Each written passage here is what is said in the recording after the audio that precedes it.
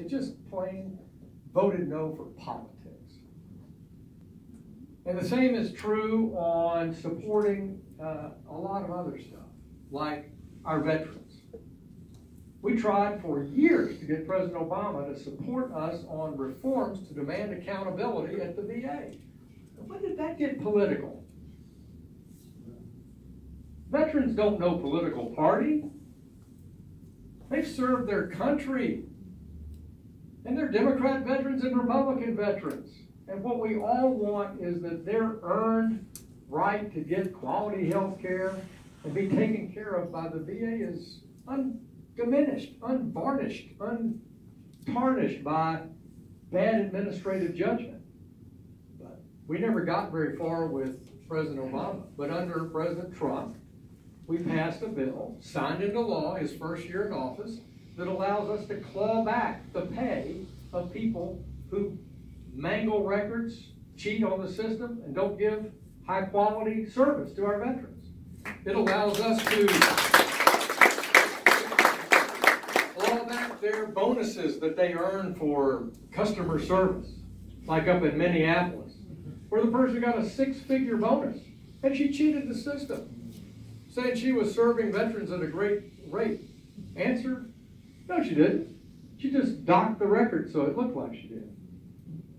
We passed a bill that President Trump signed into law that put the Corps of Engineers in charge of overseeing VA construction so that we don't have goofy stuff like we had out here at McClellan.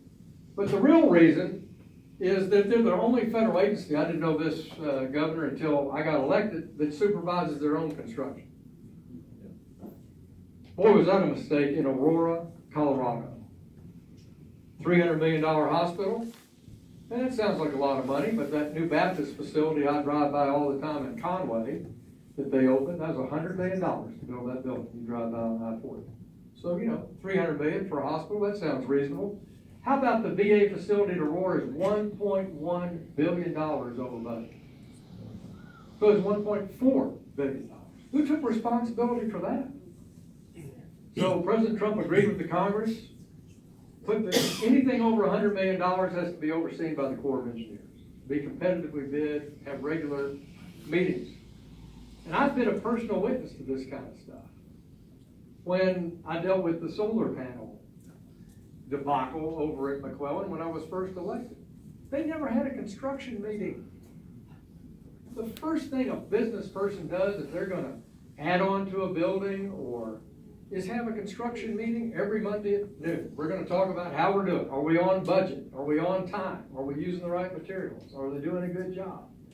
Never had a meeting. And as a result, that company went bankrupt. Spent $8 million on solar panels that didn't work for 4 years, paid a $1.5 million fine to kind of clean it up and get it repaired, and finally hooked up to Energy. Never bothered to talk to Energy about how to hook it up. And that company that went bankrupt stuck the federal government for $80 million across the country, putting in solar panels as part of the stimulus money from 2010, Obama stimulus money. So accountability is something that I ran on, and that's something that I'm proud to vote for, and the first place to do it is on behalf of our veterans. So we got a faster growing economy. We've cut taxes on our families. Instead of 7 out of 10 Arkansans being able to take the standard deduction, 9 out of 10 Arkansas families will be able to take that standard deduction. Double the child tax credit for our families. And then I thought it was great to let people use our 529 plans to pay for K-12 education if they want to send their kids to a religious school. And as the governor will report to you, it was hard to get through the legislature. And my opponent, who I anticipate being my opponent, was happy to vote present on that bill like he does about 3/4 of the time on anything that's important. He can't make up his mind to vote yes or vote no, and he was a present vote on 529 plans, which had to mirror the federal law and the tax bill to help families. So, bottom line is, I've really enjoyed my 3 years in Congress.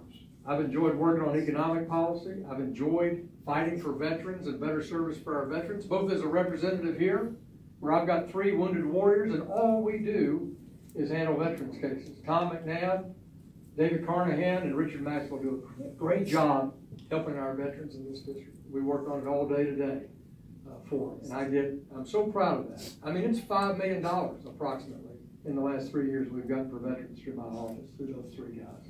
That's how hard they're working. But there's more to be done, and I want to conclude, just take questions in just a minute. There's no questions? All right, well, I'll just say on foreign policy, I think Donald Trump has changed the whole dynamic in American foreign policy in North Asia and in Europe. And when I travel, it's absolutely, people are thanking us for being re-engaged. That's not what you'll read on cable television or see in the news anywhere. But I promise you, people are saying, thanks for what the president's done for NATO finance, thanks for engaging the Middle East, thanks for trying to solve the problem and mess created by Obama in Syria, thanks for getting North Korea to shape up. And so I want you to pray for that outcome. That's what I want you to be thinking about the next 60 days. Let's pray for a great outcome through the president's leadership in North Korea. Thanks for supporting me. I need your support this fall. I need Saline County big to beat the dresses of Hillcrest. Thank you very much.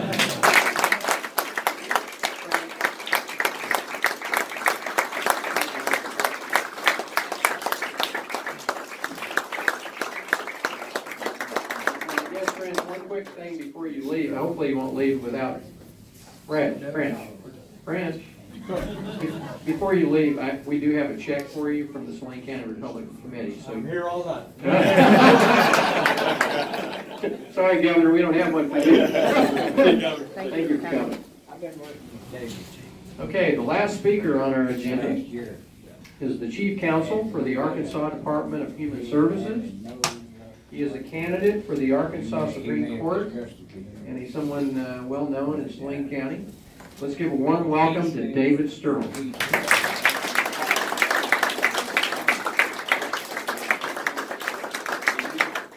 Thank you guys so much for having me tonight. I am David Sterling. I'm running for the Arkansas Supreme Court. It's a position that's currently held by Courtney Hutchinson. You may remember she ran for Chief Justice 2 years ago, and after she lost that race, she had to go back and finish out her term as Associate Justice. So I'm hoping to replace her later this year, and with your help, I can do that. I'm a lifelong Arkansan. I grew up in Texarkana on the right side of the state line, the Arkansas side, and moved to Little Rock about 30 years ago to go to college. Grew up, my dad was a carpenter, my mom was a nurse, and they taught me the value of hard work and perseverance. My dad worked really long hours and weekends trying to put food on the table. My mom put herself through nursing school as an adult to try to help make ends meet. And they really taught me the value of hard work and just really put my nose to the grindstone. And so when I moved off to college to Little Rock, put myself through, made my way through undergraduate, put myself through graduate school. I have a master's in public administration, and I put myself through law school. I guess 28 years ago, met my wife, and Deanie, who's not here tonight. She's actually down in Hot Springs. The governor talked about how great Susan is for him, but my wife has been amazing on this campaign trail. She's down in Hot Springs meeting with the Garvin County Republican Committee tonight, and she's been all over the state. It's been a very abbreviated campaign, only 3 months, and we've been able to kind of fan out throughout the state and everything. She's been a great help, but really appreciate that. We met 28 years ago and been married now for 26 years and have a 15-year-old daughter. You guys have one of my push cards on your table there. You can see my family on that and read a little bit more about me and my candidacy. But 3 years ago, I've been practicing law now for about 20 years. 3 years ago, the governor asked me to be Chief Counsel of the Arkansas Department of Human Services, which is our state's largest agency. We've got 7,500 employees, an $8.2 billion budget, and I personally supervise 75 attorneys and a staff of 172 people all over the state. And they're attorneys that are really fighting for the most vulnerable citizens in our state. I mean, DHS takes care of children and adults, people with disabilities, people with mental illness, the elderly and the poor. And truly this job has been very humbling to me over the last 3 years. It's been an honor to serve in public service. So 3 years ago, I set aside my private practice, doing mostly business and commercial litigation, and entered the realm of public service. And now I'm asking you for your vote to help me continue that public service on the Arkansas Supreme Court. I ran as a candidate in a statewide race 4 years ago, and it was a long 18-month campaign. I traveled the state, probably made the lap around the state 4, 5, 6 times. Met a lot of you guys here during that time. Met a lot of people I really know and admire and have become lifelong friends. And I've talked to the people of Arkansas over the last 5 years, and this has been a very abbreviated campaign. Like I said, it's only lasted about 3 months, but I've been able to make my way around the state again and talk to people. And what I hear consistently from people is, as far as what they're looking for in their public servants and the people they elect to public office, are people that share their values, people that are going to serve with honor and integrity, and people who bring the right experience to the job. And I can tell you, as far as values on the Supreme Court, people are looking for people that are judges that understand that there are 3 separate branches of government, and the judges should not legislate from the bench.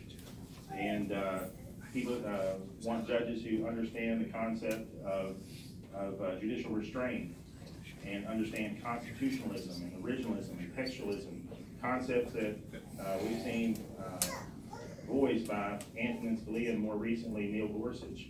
And that's the kind of judicial philosophy I'm trying to bring to the Arkansas Supreme Court, add my voice to that.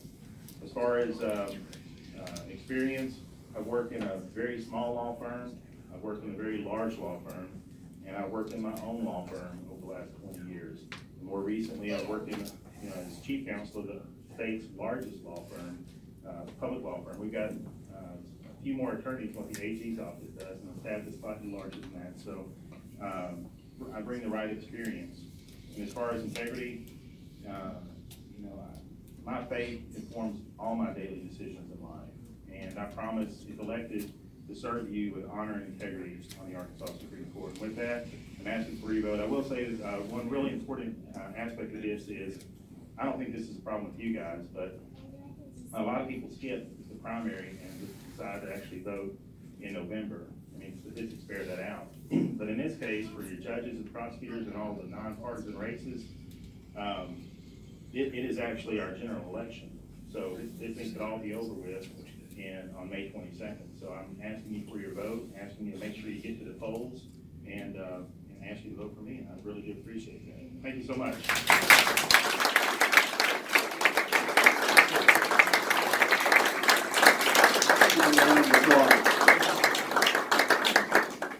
Well, we want to thank everyone for attending this evening. I might note that I've put at some of the tables anyway a filing form for those that might have an interest in joining us. It costs you $50 for 2 years, and you get to come to these meetings if you want. And we actually oversee a budget. This year we'll be probably putting almost $20,000 into various races, helping out candidates.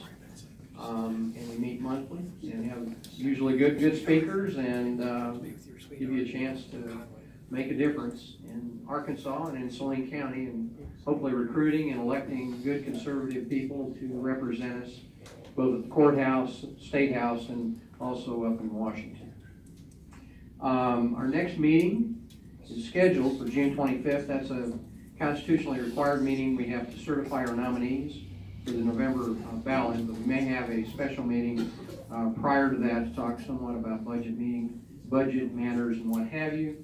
I will note that Brad Hooten, who is chairman of the Election Commission, is moving out of state. Fortunately, he's going to stay with us through the May primary, but he will be moving sometime this summer. So the county committee will be electing either a special meeting in June or at the June 25th meeting a new election commissioner for Saline County. So that's pretty important. If anyone's interested in running for that position, see me and I'll explain the details as to what's involved in being an election commissioner. There's only 3, and you run the elections in the state of Arkansas during election day. Actually, the early voting, Doug, is run by the county clerk. Is that correct? Yes. So early voting, which starts next Monday. This coming Monday. So just a reminder to everyone here, you can start voting early come Monday and vote often, right? Oh. Oh, I'm sorry. I wasn't supposed to say that. That's why we got voter ID. You only get to vote once. Then you can vote again in November. Okay, if there's nothing else, I want to thank everyone again for coming. We are adjourned. Thanks, Dave.